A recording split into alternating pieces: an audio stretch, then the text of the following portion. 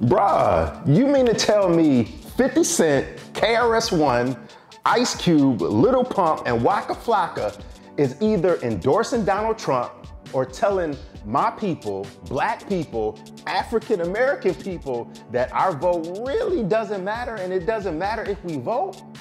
You mean to tell me I take a couple days off the scene and this is what a brother gotta come back to?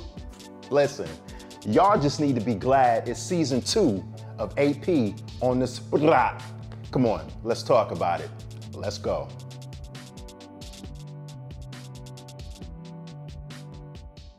Your boy, 50 Cent, is back in the news. And you might be like, AP, why? Well, listen, 50 Cent is back in the news because just last week, he did a major endorsement for Donald Trump.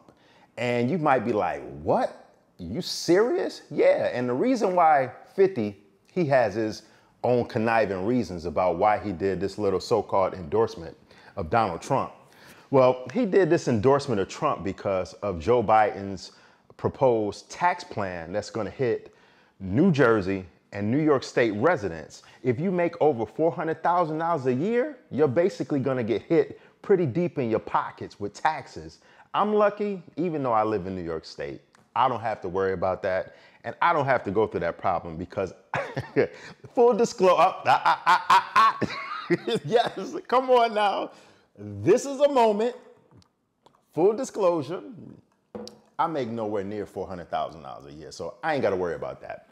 Well, listen, anyway, last week, 50 endorsed Donald Trump in a tweet that he sent out saying, yeah, you know, he basically said in some language, F Joe Biden, I'm voting for Trump. That's the clean version for y'all.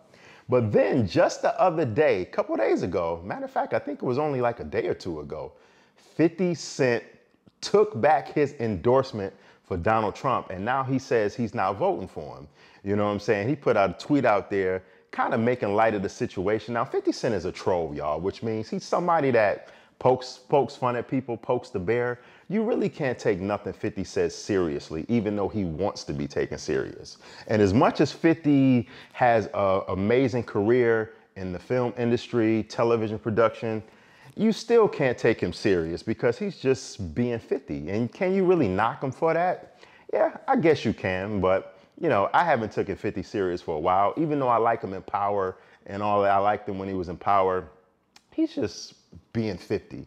You know, and as far as all the other rappers out there, like Ice Cube, who's working with the Trump administration in a few different ways, trying to make things easier for the black community and trying to bring us some kind of, you know, healthy way of living, something that we really haven't experienced across all spectrums for hundreds of years.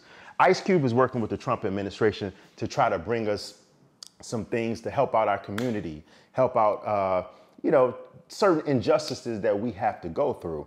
So Ice Cube hasn't fully endorsed Donald Trump, but he is, like I said, working with their administration. Now, Lil Pump, rapper Lil Pump, and Waka Flocka have fully endorsed Donald Trump.